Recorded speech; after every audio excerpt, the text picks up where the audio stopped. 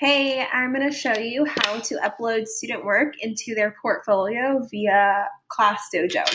So if this is your classroom, you'll click Portfolios up at the top.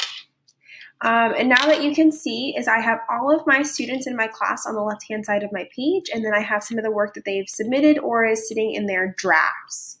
So I'm going to go down and let's pretend that Miss Perkins submitted work. Miss Perkins' mom, she sent me some work that she did. Let's say she did some word work.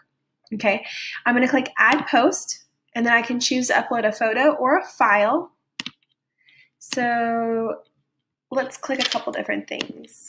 You can upload multiple at the same time, and then we can upload them.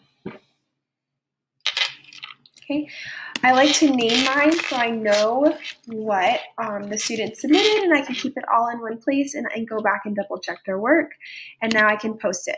Now that I've posted it, both I can view it at any point in time as well as the parent can see it, can see the work. It's a really good way of organizing the work that they have submitted.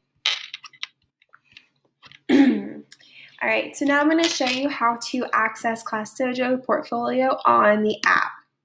This is my class, and I scrolled down and I clicked Portfolio. Now you can take a picture, or down here I can choose an old picture. I'm going to title it again.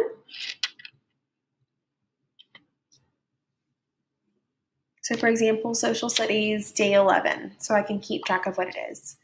And now that I've uploaded it, you can see all of the previous work for Ms. Owens.